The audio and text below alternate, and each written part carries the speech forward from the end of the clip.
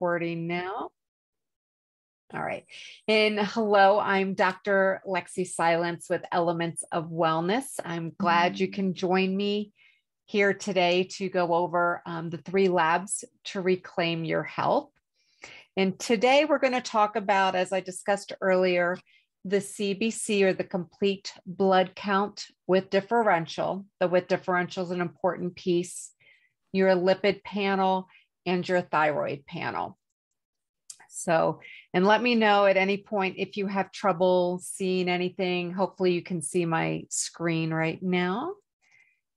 And so what I like to do is review labs. And why do I like to review labs? Well, to me, labs are a great way to bridge more analytic, scientific with more holistic and natural methods. Looking at our blood work is an easy way to really understand what the body is doing. Blood work provides you the most reliable, repeatable, and affordable way to measure what's happening within the body. By looking at labs, we're able to look at root cause that's going on, and then we can treat you, the person. And for my own practice, I like to treat whole body. So body, mind, and spirit. And let's see. Okay. So my ultimate goal for you today is that you're going to come away with knowledge about how to read your own labs.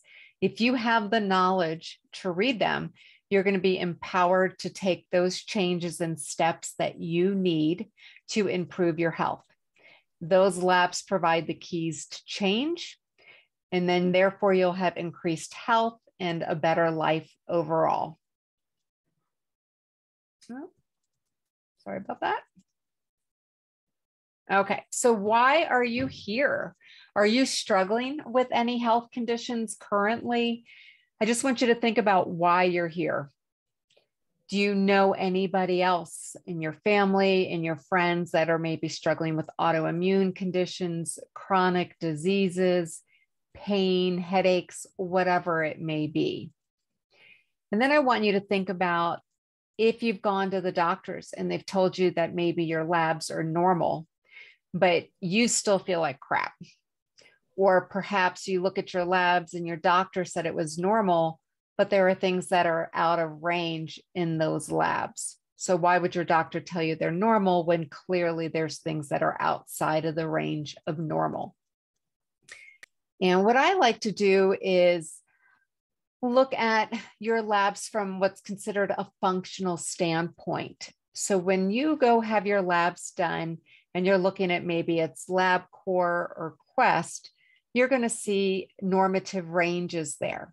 And those normative ranges are lab specific, but they're also based on other people that are going into the labs. So you're being compared to somebody who's sick. And as this world gets sicker and sicker, those ranges of what's considered normal have grown.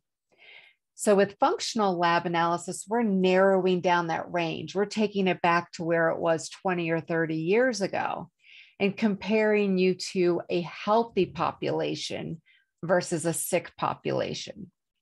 By doing this, we're able to uncover better underlying issues before they manifest into full-blown pathological states. And it's also easier to treat. So I like to say that Western medicine or your doctors are looking at states of disease or pathology, whereas functional lab analysis is looking at states of health or unwellness, unhealthy, whatever it may be. So that's what we're looking at. So 2 totally different things, but we're able to better find those causes and treat them sooner for you so that you can get back to feeling better.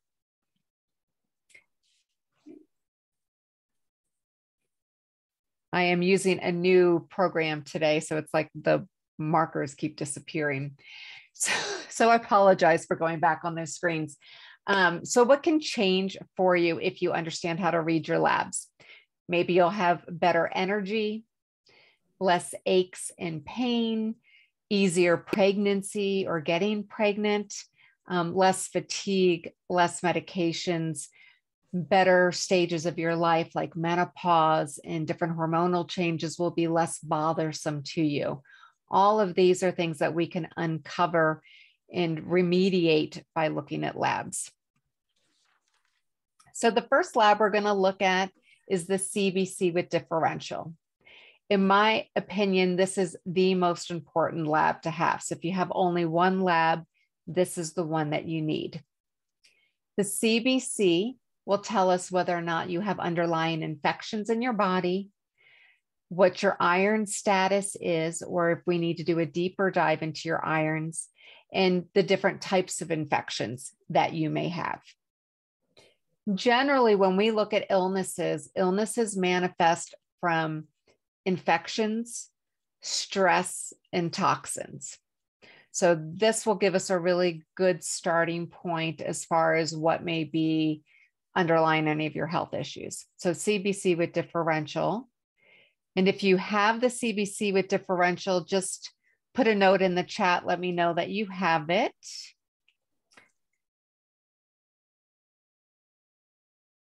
And again, for anyone who's joined, feel free to just hop on there and say hello.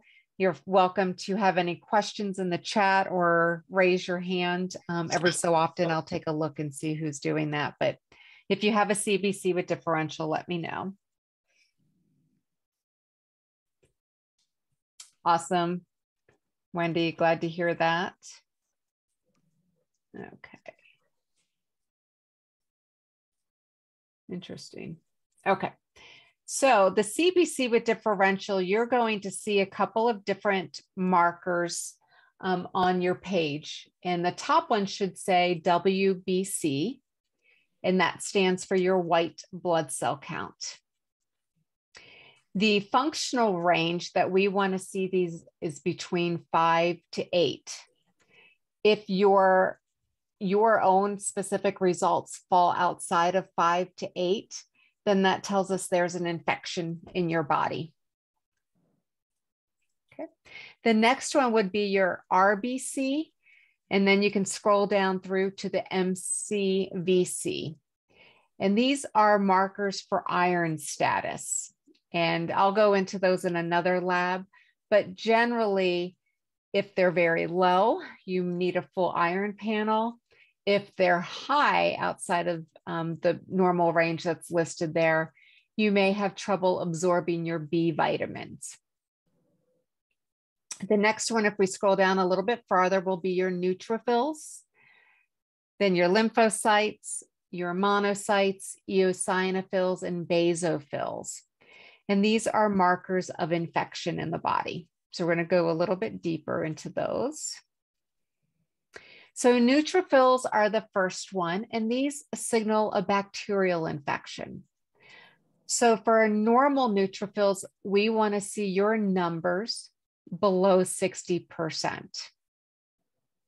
Okay, if it's higher than 60%, that lets us know that you have a bacterial infection in the body. Does anyone have any questions on that?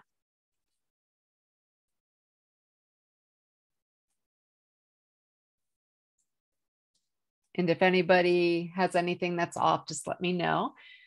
Okay, so again, neutrophils are bacterial. Lymphocytes are viral. And so we want to see your lymphocyte numbers below 35% or less than 35%. If they start going above 35%, then you have a viral component to whatever the infection possibly is in your body. Now, is it possible to have both a bacterial and a viral component? Absolutely. So an autoimmune condition, you're going to have sort of a 1-to-1 ratio, which would mean that perhaps your neutrophils would be around 46%. Maybe your lymphocytes would be around 48%. So instead of a 2-to-1 ratio, that's 60% to maybe 30%, if you have a 1-to-1 ratio, again, like 46 to 48, then you're struggling with an autoimmune condition. And so autoimmune doesn't need to be scary, but what that means is that your body is fighting both a bacterial and a viral, with a viral stronger component at that time. So because your body is fighting a higher load of the viral, it doesn't produce enough of the T cells to help fight the bacterial infection. Okay. So if you look again at your neutrophils and your lymphocytes, if you see a 1-to-1 ratio between those two numbers or pretty close to it, you have an autoimmune issue. If one is high, but the other one is not, then you're struggling with either a viral or a bacterial load. Now, monocytes are another viral indicator. And from monocytes, that's where we get mono. Okay, so this is a good indicator of an active Epstein-Barr virus. Generally, we want to see our monocytes below 7%. When you start getting above 10%, you would likely test positive for Epstein-Barr if your doctor tested you for that. So monocytes are a great indicator of viral. If your monocytes are high, your lymphocytes may not be high. It doesn't mean that you don't have a viral infection. You could have both of those be a little bit high.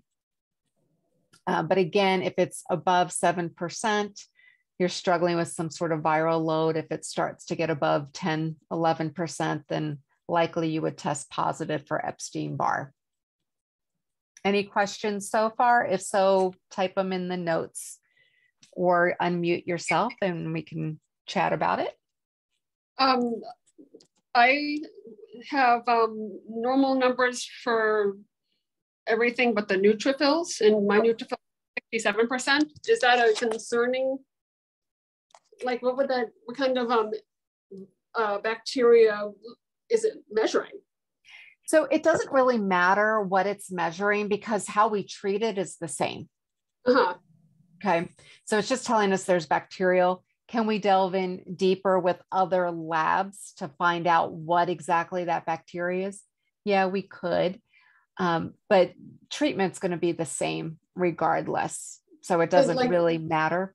So could it be like SIBO or something like that? It could be, absolutely, it could be. So one thing that these lab markers do not tell us is if there's a fungal component. But generally, if you have any sort of viral or bacterial, there's usually an underlying fungal component going on. Okay. Just because everything's thrown out. So we always treat fungal, especially with bacterial. Now, a good way to know if you have SIBO is yes, if your bacteria markers are high, but perhaps you've also tried probiotics. And if you try probiotics and you feel like your bloating and gas gets worse with probiotics, then that's a good indicator that you maybe have SIBO or SIFO. Did that answer your question? Yes, but what is the bacteria marker? Is there something other than the neutrophils? Nope, just the neutrophils. Okay. All right. Okay. All right. So the next one that we're looking at is eosinophils, and we want these to be below 3%. Eosinophils are a great indicator of food sensitivities and or parasites.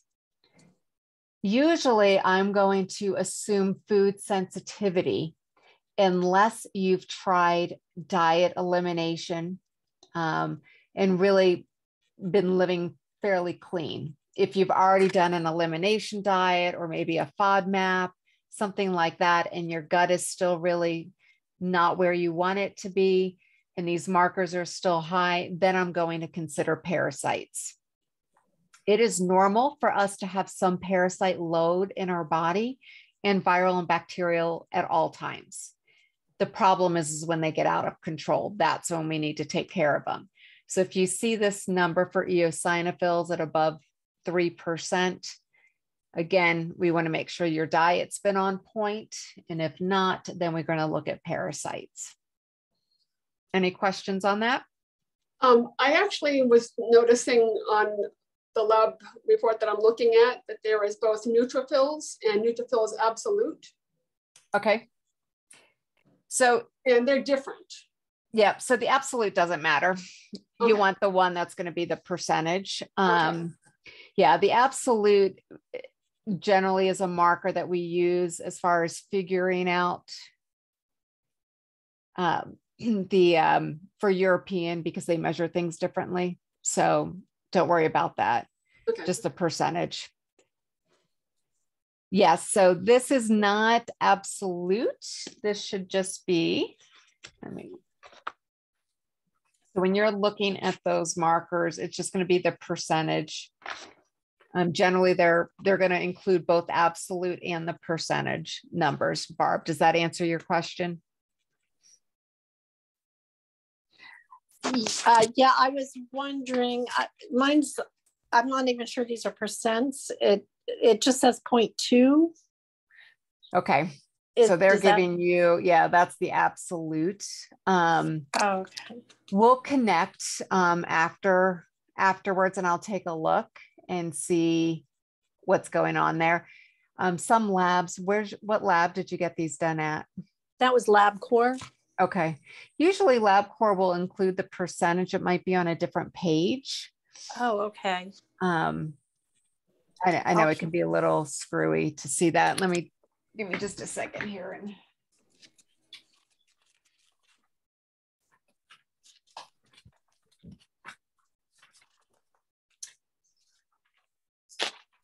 Yeah, so it'll either be absolute or percentages. And we can't change it. I mean, figure it out. No, there is a formula to fill out. So I'll track down that formula that you can change it to. Usually it's dividing one by another. So I'll get that formula for you, and then you'll be able to convert that. Okay. Okay. Great question. Thank you. And then the next and last one is basophils. This is very similar to the eosinophils. We want it below 3%, ideally below 1%. Again, it's a good indicator of food sensitivities or parasites. I have never seen the basophil numbers above 2%. But if yours is higher than that, then I would definitely consider parasites. Okay. So again, these markers let us know whether or not you have an infection in the body. Now, your white blood cell count can be normal, can be within that 5 to 8 range, although maybe some of your other markers are higher, and that's okay. But you can also have a white blood cell count that's low or high, and then markers of infection as well. Now, your doctor may not look at those. A lot of times they may not even order this lab, but I think it's the most important because, again, it's the underlying issue that will lead to all the other things that we're going to discuss. Any other questions as far as the CBC with differential?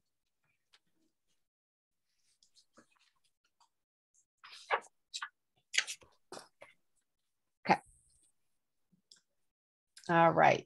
Lexi, actually, there was one question. You mentioned the red blood cells and the MCVC having to do with iron status, but you didn't say what the ideal range is.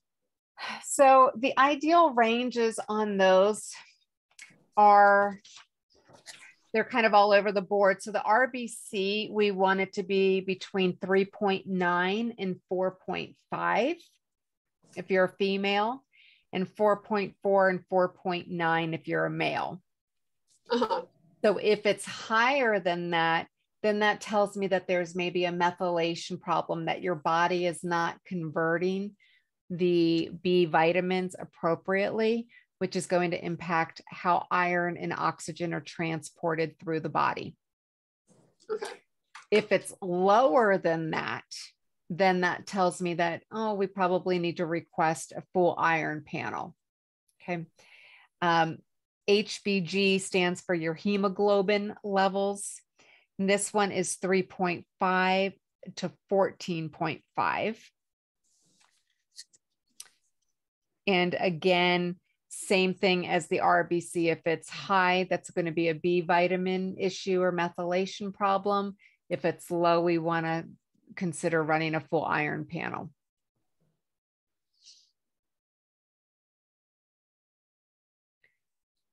And then the next one below that would be HCT, which is your hematocrit level. And that we want between 37% and 44% for a female, and 39% and 55% for male. Can you say the female range again? 37 to 44.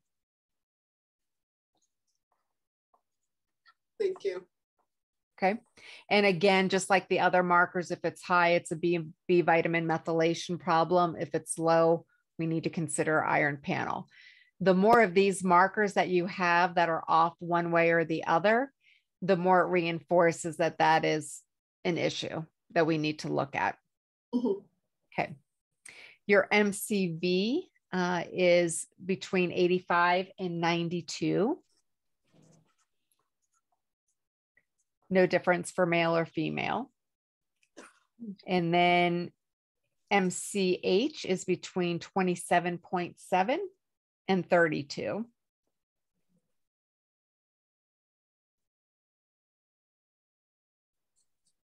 And then your MCHC is between 32 and 36.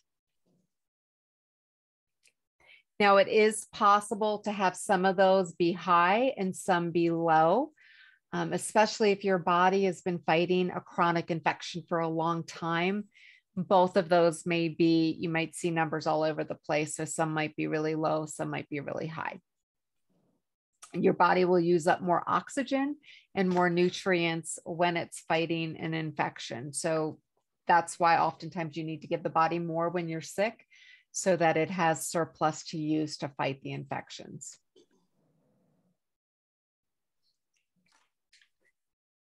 Is anyone noticing any iron markers that are off?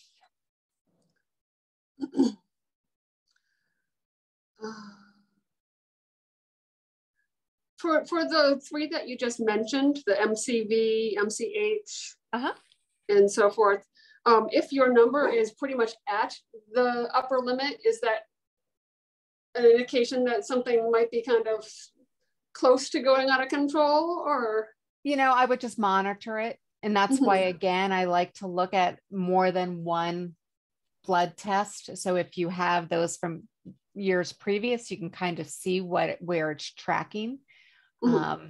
If it's just a one-time off, then you may have been struggling with an acute infection when you had the blood test done, and then that may have normalized. But if you see this routinely, if you look back on previous labs, then that may be something that we need to take a deeper look at. What I like to do is, there are some supplements that can help, especially with methylation.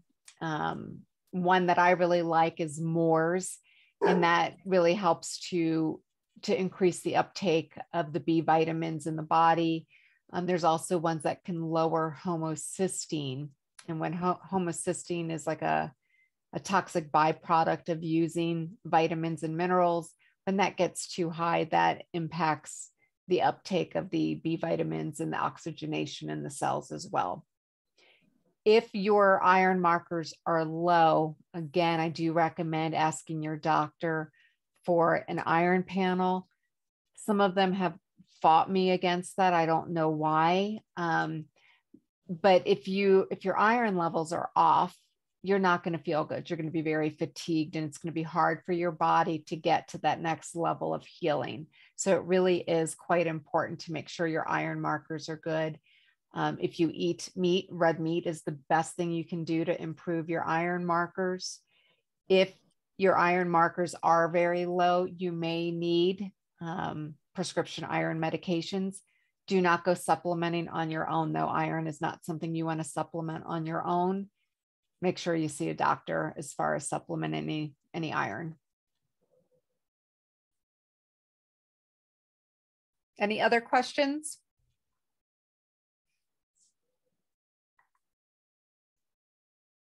Okay, so we're going to look at a case study here. So I have a client whose white blood cell count was at 9. Her neutrophil count was at 68. Lymphocytes were at 32. Monocytes are 1. Eosinophils are 1. Basophils are 1. The only symptom she complained of was chronic pain, especially in her shoulders. And oftentimes you'll find that bacterial infections can migrate to different joints or different muscle tissues in the body. And by taking care of that bacterial infection, suddenly the pain goes away. So if you know anyone that's in chronic pain, absolutely have them take a look at their lab work. If those neutrophil markers are high, I bet you that's one of the biggest culprits to that pain.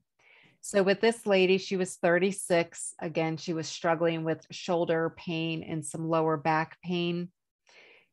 We took care of the bacterial infection, and then suddenly she had no more pain. Wow. So pretty simple. Everything else was normal on her labs. The white blood cell count just reinforced that there was a neutrophil number that was a little bit higher than we would like to see it. Okay. And another example is we have a white blood cell count at 3. This was Jerry. He was, Jerry was about 48. His neutrophil levels were at 46. Lymphocytes were at 48. Monocytes were at 5. Eosinophils at 0.1 and basophils at 0.1. So now the neutrophil number is that 1-to-1 ratio again. So it doesn't matter if it's a 3-to-1 ratio, 4-to-1 ratio. What we're concerned with is when it's a 1-to-1 ratio. And again, that will tell us it is a autoimmune condition that's going on with a viral component. So you can see the lymphocyte number is higher, which is why it's a viral component. We also have a high monocyte number. It's still within the normal range, but it's getting a little bit elevated. So this just reinforces that there is an autoimmune condition with a viral component. And so with this, I treat both the bacterial and the viral component. People that I see this in, they tend to maybe have thyroid problems, lupus, fibromyalgia, chronic fatigue, anything that you may have that's an autoimmune condition, you'll see that here. And these autoimmune conditions are much more disruptive to the whole body symptoms. And we're going to go into that with some of the other labs. Is anybody seeing any sort of patterns with their own labs now? And don't be shy, hop in there. I want you to learn from this. So feel free to ask questions. I definitely see a methylation pattern, which makes sense given what I already know.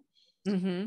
And that bacteria. Okay. And that kind of corresponds with my personal chronic pain experience. Yep. Yep. So definitely something that is treatable. Now, if you were to take these lab results to your doctor, they're going to laugh at you because they don't read labs this way. Again, they're looking at it from states of disease, not states of wellness. So for them, they're within what's, quote, the normal range because they're not really trained to read labs functionally. Okay. So as much as we would all love to just run to the doctors, they're going to laugh at you if you go to them with this. Okay, so now is the lipid panel. And I think a lot of people are scared to have their lipids read or the doctor to look at their lipid panel because they're fearful that the doctor's going to tell them their cholesterol is high and put them on statins. Have any of you been recommended to be on statins at all?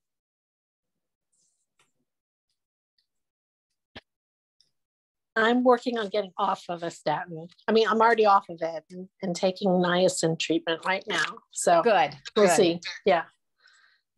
Fantastic. Niacin is way better than statins with no side effects other than the flushing. So fantastic.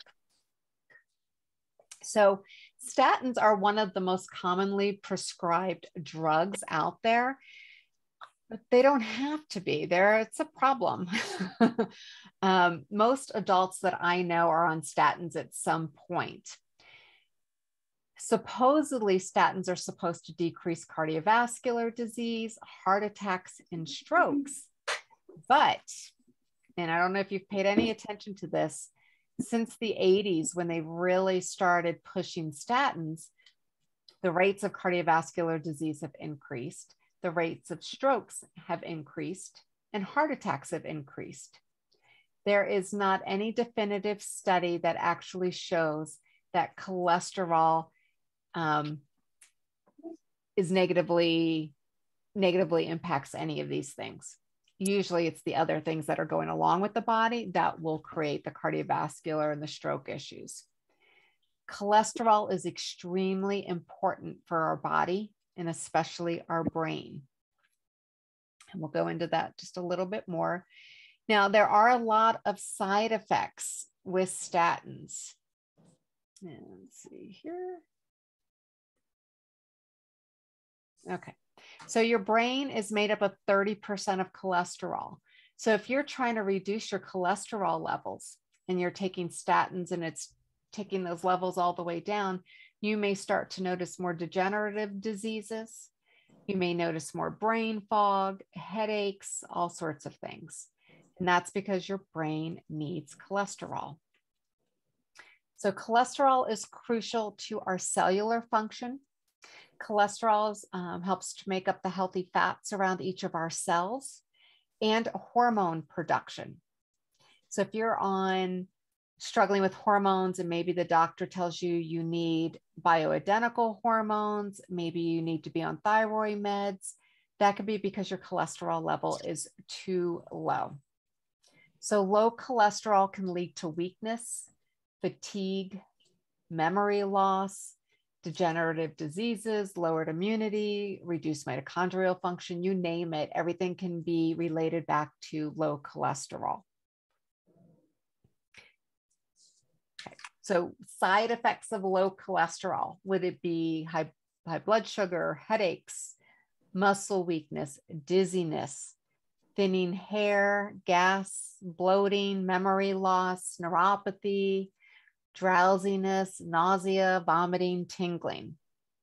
Now, I don't know about you, but I would prefer not to be on statins and have all of these other side effects for a possible 1% improvement in, overall health that the statins can provide. So I think it was you, Barb, that had mentioned the niacin. Niacin is a very safe and effective way to balance out cholesterol levels. And it's a very needed B vitamin. So absolutely one of the best things you can do for that. Okay. Now your lipid profile, you want your total cholesterol to be generally between 180 and 200. And the total cholesterol is at the bottom here. And then your triglycerides, this is where you want to look at, you may have heard of looking at ratios for your cholesterol. And this is what we want to look at. Your triglycerides should be about half of what your cholesterol level is. So if your cholesterol level is at 200, you want your triglycerides to say be at 100. That would be half. And then your HDL, we want to be half of your triglycerides. So if your triglycerides were 100, we want your HDL to be at 50. Now, if your total cholesterol is at 220, I'm not too worried about that. If it starts to get up to 250, then I start to get a little bit more concerned. But say your cholesterol is at 250, but now your triglycerides are at 180, okay? Definitely not a half ratio there. And then is your HDL at 60? Well, that's not half of 180. So you see it's all sort of scattywampus, for lack of better term. So when your cholesterol panel is all off and wonky like that, we're probably looking at an autoimmune condition or blood sugar regulation problems. And a good way to know, and we're going to go into this a little bit deeper. Let me switch over here. So again, you want your total cholesterol to be about 180 to 200. And then your triglycerides, excuse me, should be half of your total cholesterol. And then your HDL should be half of your triglycerides. LDL, we want to still see quite a bit lower, usually 60 and below is what I prefer.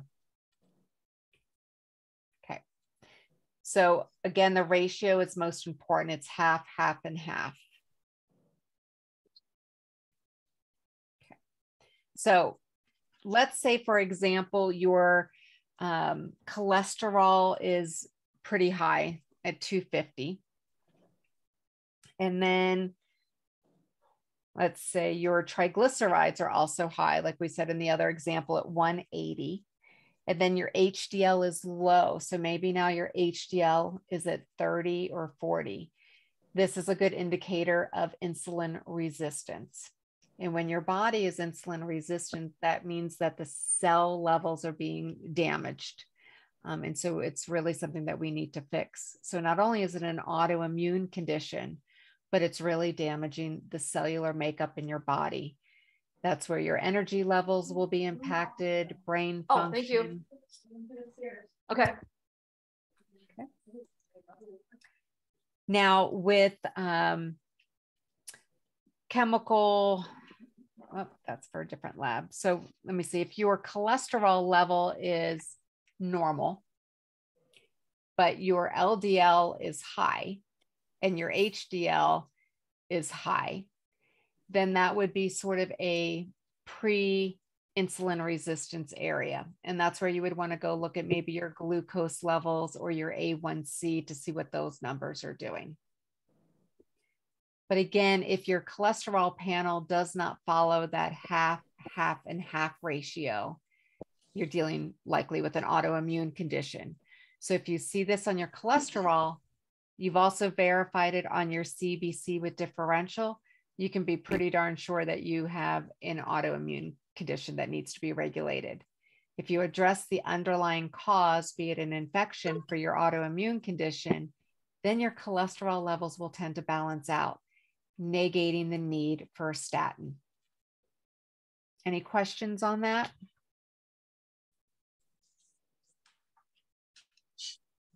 Do you ever find people that just have to be on statins? Nobody needs to be on statins. Okay. So there's not a genetic thing looming behind. There's always some kind of infection. Mm-hmm, yeah. Mm-hmm. So one thing to remember, that's a good point that you brought up about genetics, is that our genes only control 10 to 20% of what manifests. Our lifestyle, diet, and when I talk lifestyle, that is diet and stress and inflammation. That's what causes genes to turn off. But when you handle those or remediate them, then those genes can kind of go back off. Okay. So nobody really needs to be on a statin. There's always an underlying cause as far as why those numbers are off. Okay. Okay. And this is the first doctor that I've worked with that's been willing to look for another reason and take me off statins. So I'm just waiting to see.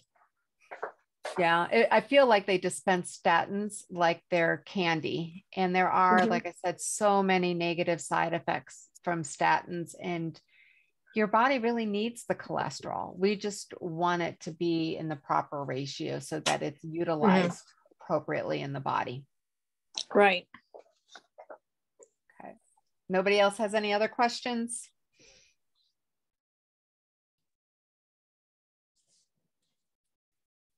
Okay. And go back here. Okay, so we're going to talk about the thyroid panel now. Are any of you on thyroid meds? Yes. Okay. Do you feel a lot better on them, or did you initially feel better and then maybe not so much down the road? I didn't notice much. Okay. And you wouldn't be alone. So first of all, I find that a lot of doctors only look at one, maybe two markers for determining whether or not you should be on any sort of thyroid medications.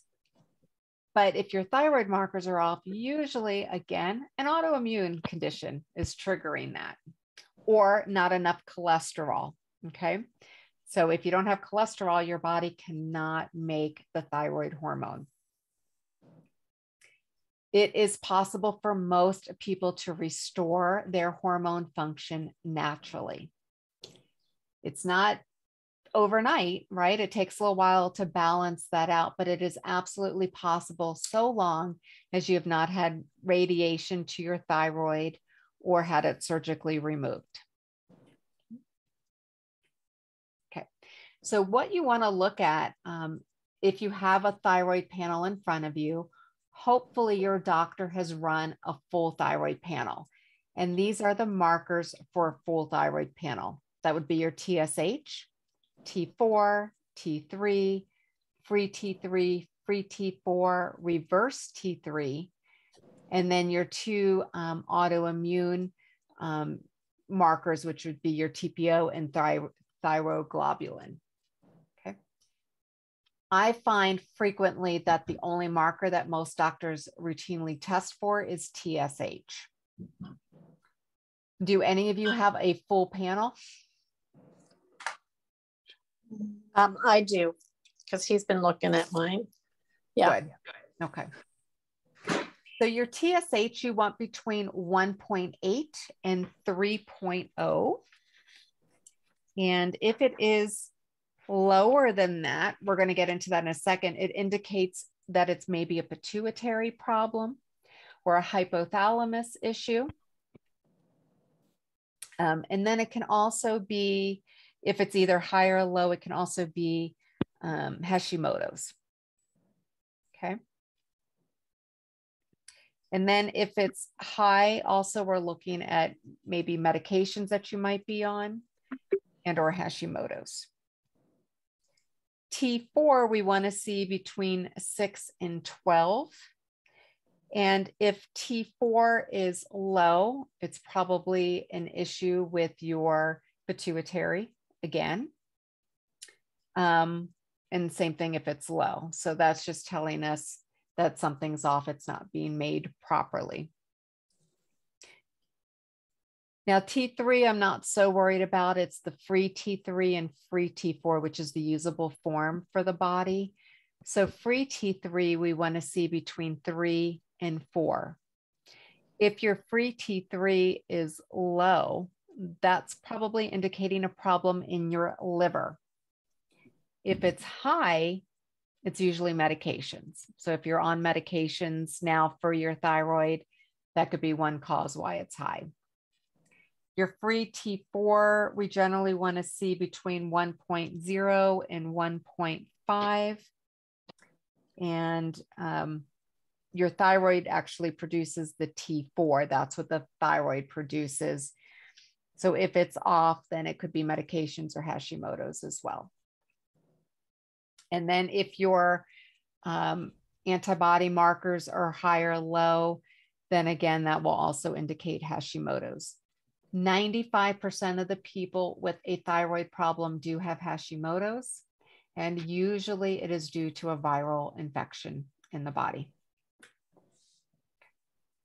So let me explain in a simple, easy way how your body produces a thyroid.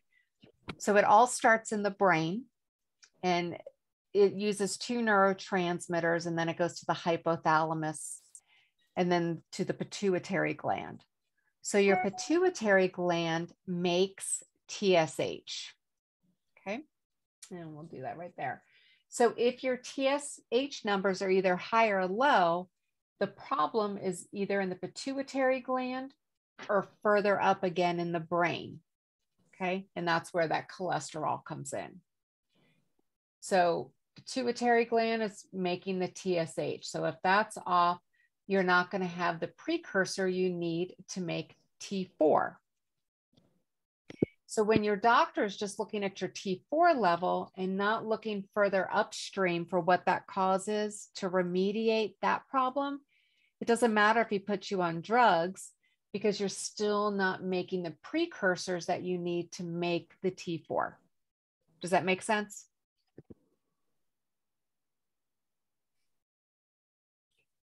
And was someone going to say something? Okay. So from the thyroid, you have your T4. T4 goes to the liver. And in the liver, it is converted to T3. Now, if your T3 numbers are low or high, the problem is in the liver. And so if your liver is overburdened with either toxins, fatty liver disease, whatever it may be, you're not going to be able to convert T4 into T3. So if your doctor is supplementing you with T4, but your T3 is low, it doesn't matter. And what happens is then you just get all these extra hormones in your liver that aren't being converted, and they continue to disrupt the liver function.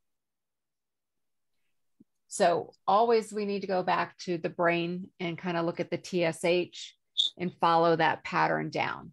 We can fix it. You don't need drugs to do it. So we usually do that by supporting the liver and supporting the brain by having enough healthy fats, reducing any adrenal fatigue or stress that you may have, which is a whole nother lab that we're not going to look at today. But if we fix the pituitary gland and your transmitters, that's going to improve your TSH, which will help your thyroid. And then if we cleanse your liver out and keep that working well, then the conversion to T3 will be better. If you're struggling with weight gain tends to be reverse T3, which is split off here. So again, that tends to be a liver problem. So if you want to start losing weight and balance out the hormones so that you're not becoming obese or bloated like that, then we need to still work on cleansing the liver.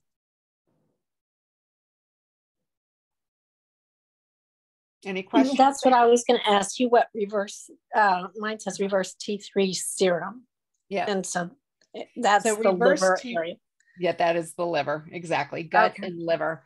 So, if your gut is off, if you have digestive issues, gas, bloating, diarrhea, constipation, all of that is the gut and liver area. So if you have any of those, you're not going to be able to convert properly. So I always start. That wasn't a problem for me. That wasn't the problem. But I guess T4. I think I make T4, but it's not circulated, or and there still can be other problems with the liver. So, if you are struggling again with infections, that's going to impact the liver. If you have mold, heavy metal toxicity, that all impacts the liver as well. So you may not have digestive issues. Some people are lucky enough that they don't have digestive issues. Well, I've worked through a lot, so. Yep. Okay. And so it's just supporting the body so that it can rebuild what it needs to. So take a look, is your cholesterol panel the way it should be? No. Okay. So that's going to be probably why, that whole stream downwards is affected by the cholesterol level. Okay. Okay. Mm-hmm. All right. So again, if your TSH is either high or low, we're looking at a problem where? In the brain or the pituitary. Okay. And then if you have normal TSH, but low T3, we're looking at a problem in the liver or gut. Okay. All right. So that was, quick and simple and easy, right? You got all three labs. I welcome anyone that wants me to do a deeper dive into any of their labs. I do offer $100 off if you want me to, just for attending the seminar. I think it's really important for you to understand. And I look at more labs than just these three, but these are a great place for you to start looking at your labs. Did you uncover anything that kind of wakes up your eyes as far as what might be going on with your own health? If so, there are things that you can do. There's always things that you can do to improve your health and well-being. And so again, I offer $100 off. You can just either email me or go to my website. So today we looked at the CBC with differential, your lipid panel, and your thyroid panel. They're really not that complex. They're all interrelated, but everything goes back to your CBC with differential. So whenever you see a doctor and they do a lab work, always request a CBC with differential. Hopefully they'll do other labs too, but make sure you get a CBC with diff. Okay. Does everyone feel like they have a good enough relationship with your doctor to request labs in particular? Mm-hmm. Good. Okay. And that's it. So what questions do you have?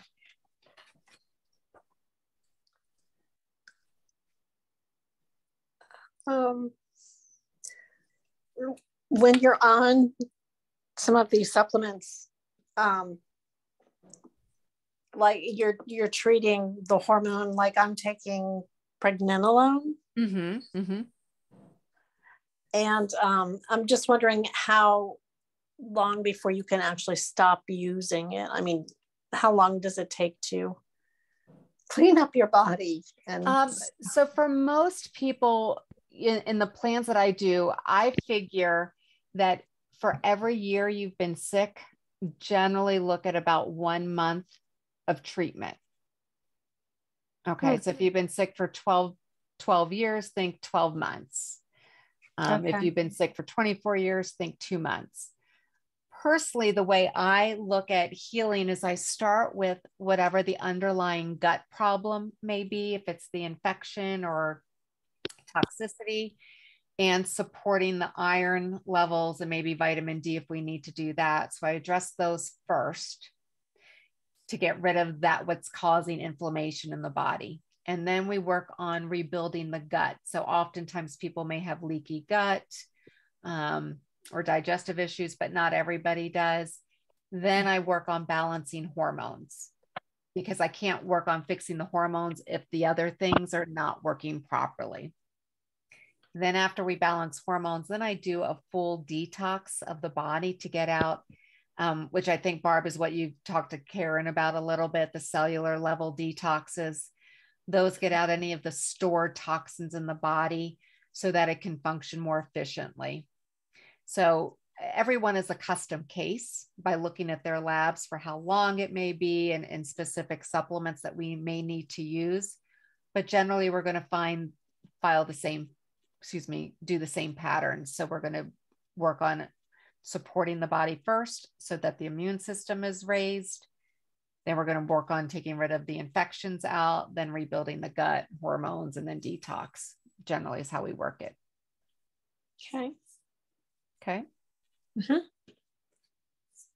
Anyone else? Becky or Amy, you guys have any questions? Well, I haven't said much, and it's because it's a little bit hard for me to talk right now. But like I said, I've soaked this up.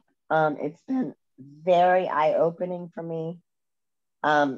Just even doing what I do, and it's kind of basic, but it's so earth-shattering, like new info. Yep.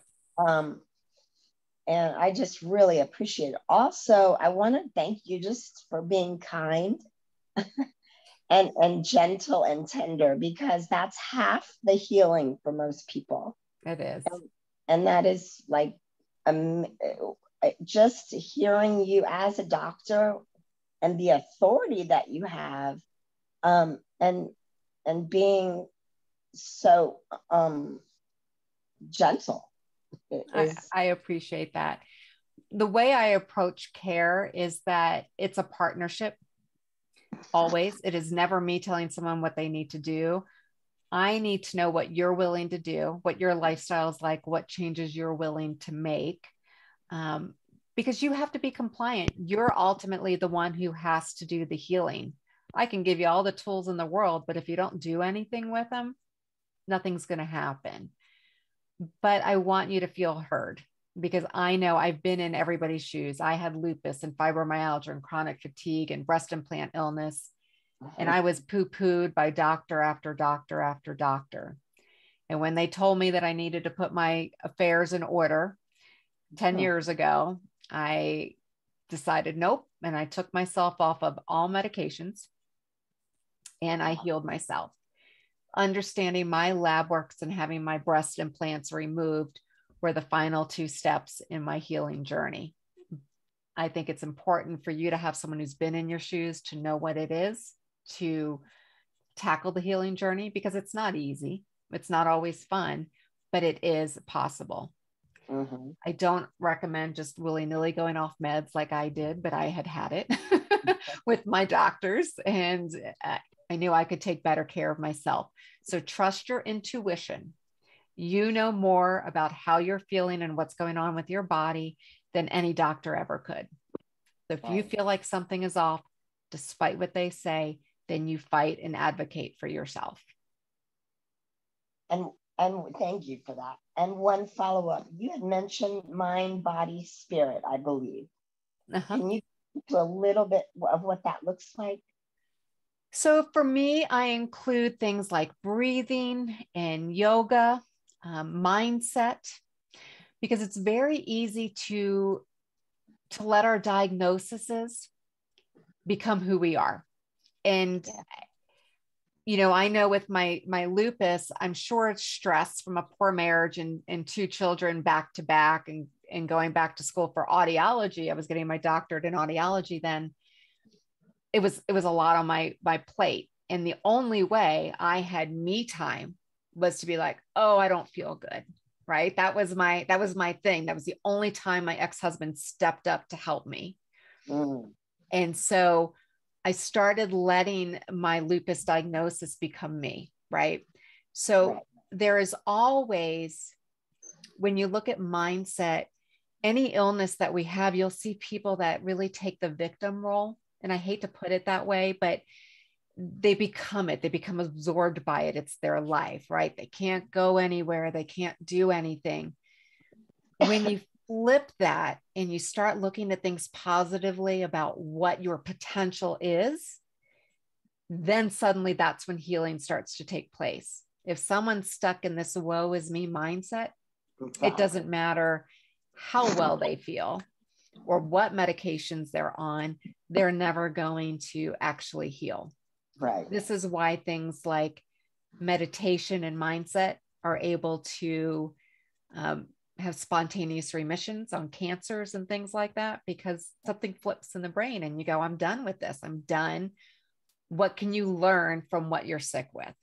So for me, I learned that I was in a bad marriage, you know, that I was stressed and I needed to learn self-care instead of pleasing everybody all the time.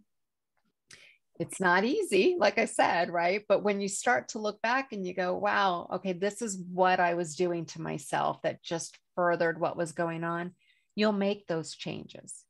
So you have to understand what's the driving factor for you. What do you get out of it? And it's subconscious. Nobody says, I want to be sick, right? Nobody ever says that. But what is your subconscious doing? What in your life is not supporting you the way it needs to be supported so that you can heal? And that's where I really integrate the mind part. So yoga, I do yoga, energy medicine. I do all sorts of things with that. But I like the labs because it's analytical, it's concrete. You can say, this is what's wrong. And you know, okay, these are the changes I need to make. And then in the same token, we work on all the other parts too. So it's really a full body approach to healing. Got it. That was a long-winded answer. That was perfect. Thank you. Uh-huh. Barb, any other questions? I don't think I have any right now, but I really appreciated listening to you and hearing all the good stuff you had to say. Thank you. Thank you. Thank you. So I will, again, if anyone wants to write it down, my website address is www.elementshealing.com. of wellness, the number one.com. And on there, I have a cheat sheet for reading your blood work. So you're able to go to the website and scroll down and do that. Or if you want to schedule even a free consult with me, you can do that on the website too. Is that after wellness, the number one and then the number one, correct. And Dr. Alexi, right? Yep. Is that your last name or your first name? First name. My last name is Silence. Okay. What kind of doctor are you, Dr. Alexi? So I am an audiologist. I'm also a doctor of natural health. Okay. So on my own healing journey, I decided to go back to school. and so here I am. So I do both. That's great. And do you have Zoom meetings across the US for patients? I do. So I do a lot virtually.